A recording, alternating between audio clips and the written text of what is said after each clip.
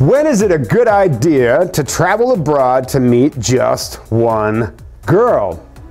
Here's an interesting idea. You see, what I've learned about a lot of men over the years is that you're very chivalrous. You're very noble. You've got this inner King Arthur, right? And you want to prove to this woman, you've got the attitude that I know. In fact, I was just speaking of someone who's close to me, who's a friend of mine, and I know he has this exact attitude, which is, I don't need a whole bunch of women. I don't even need two women. I just want one woman. I want to give her all of my attention. I want to just bathe this woman in the light of love and romance and magic. I just want to be appreciated for that. You know, in our culture, sometimes we can do all of that, but the appreciation isn't there, and that's no fun.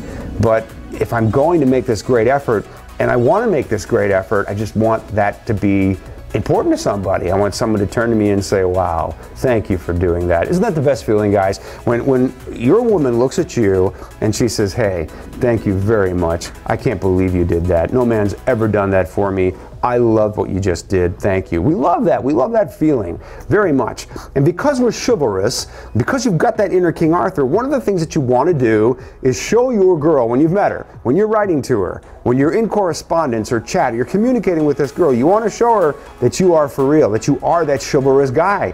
And you want to speak to that. You want your actions to show that. So you want to get on a plane and go and meet that one girl and have your love story and not even look at another girl. And that's how the vast majority of you guys are, and that's great. It's very, very chivalrous. The problem is it practical? Is it sensible? However altruistic and well-intended it is. So let's talk about that.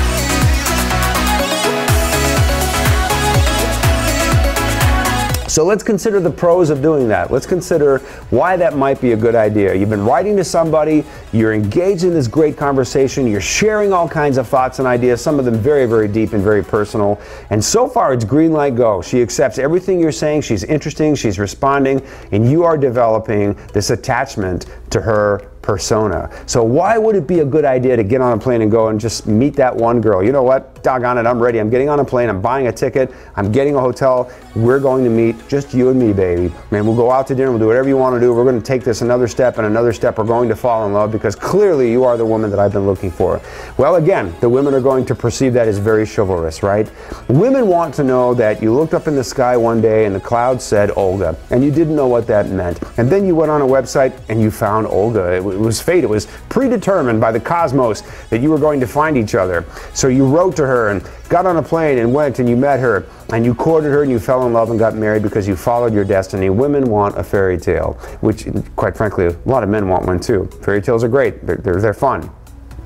It's very chivalrous and romantic to get on a plane and go and meet one girl. You also fulfill the role of a real man. We were talking about, I want a real man, a man who knows what he's doing, not a guy who's kicking tires, a guy who will do what he says he will do and not just say a whole bunch of stuff he's not going to back up, right? We want the real man, a man who courts properly, a man who isn't cheap, a man who understands that the weight of the world is sometimes on a single woman's shoulders, who can take that weight and share it, say, give it to me, I'll carry this weight for you, I just want you to relax and be a happy girl in the world, and I want to watch that happen before my eyes.